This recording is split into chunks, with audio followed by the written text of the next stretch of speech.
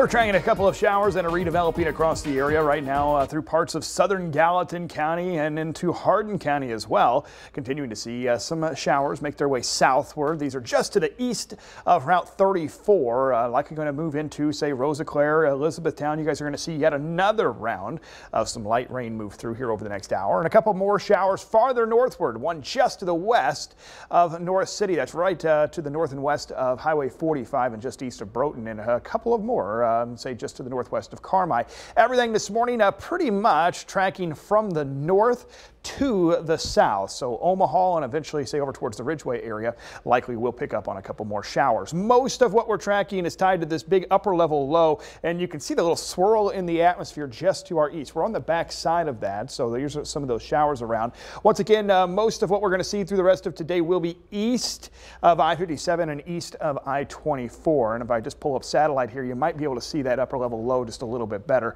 More rain just to our east, say over towards just north of Bowling Green, Kentucky, and just east and southeast of Evansville in that area of low pressure. Everything kind of circulating around that area of low pressure is just not going to move very much over the next few days. So these little pop-up showers that we're dealing with right now, they're in our forecast through much of this week. Checking in outside though, live views showing some clouds out there. We do have some breaks in those clouds, which has allowed temperatures to quickly climb back up. Most of us right now into the mid-tempers 70, 76 in Carbondale, 78 in Mount Vernon, 73 in Cape. That's not too bad, but then you factor in that it's extremely muggy. Dew points are in the upper 60s, even a few spots seeing dew points this morning right about 70 degrees. So I'm sure you've noticed the bump up in humidity the last couple of days. A couple isolated showers still possible this afternoon and really staying with us each afternoon this week. The highest rain chances will come during the heat of the day and will be primarily focused across southeast Illinois and parts of western Kentucky. And that humidity,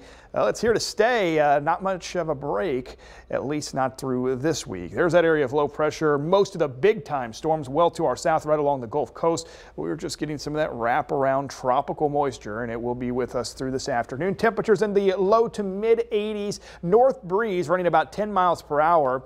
And there's the little pop-up showers we're talking about across southeastern Illinois. They fade away pretty quickly after the sun goes down tomorrow morning, waking up in the mid 60s again. And then tomorrow afternoon, we're right back into the mid 80s, and there still is a chance for a couple of those pop-up showers through the afternoon hours. That's because this big area of low pressure, notice, well, this is through Thursday and not much movement on that. And that does mean that those pop-up showers will be focused in some of our eastern counties. Quarter to a half an inch through, say, Gallatin and Hardin County is what we're forecasting right now. Farther west, well, the chances of rain get much lower. In fact, I wouldn't be surprising at all if areas west of the Mississippi River don't see any rain the rest of this week. So a couple scattered showers around through this afternoon, isolated showers pretty much each afternoon through the rest of this week. Brooke, we're officially going to welcome in summer on a Wednesday with the solstice and the longest day of the year.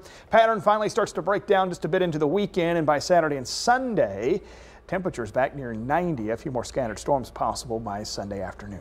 Hey, we really need the rain, so I was happy about it yesterday, even though I'm not a farmer or a gardener. I mean, we just need it. So. But have you noticed it really pushed that humidity up? That's for sure. A little bit, yeah. The hair's feeling it. So, all right, thanks, Nick.